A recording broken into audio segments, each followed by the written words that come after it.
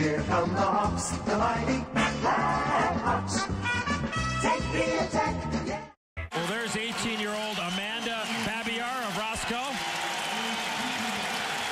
She paid the Blackhawks a visit today, made possible through the Make-A-Wish Foundation of Illinois. The foundation granted her wish to spend the day as a staff member of the Blackhawks front office. Throughout the day, Amanda was a member of the staff learning the business side, hockey ops, media relations, marketing, community relations, and she's here with her entire family. She was at practice this morning.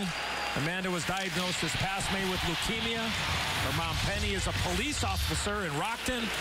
We got a chance to visit with Amanda in between the first and second period here tonight. Just a terrific young lady, a big Patrick Kane fan. And since she lives just outside of Rockford, she knows a lot about the Ice Hogs. So, boys, better get going. We got a scout down there in Amanda.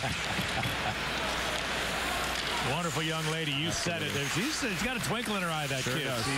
She's somebody really, really special. It was a terrific pleasure to be around her, not only tonight, but this morning. She was here, as you mentioned, and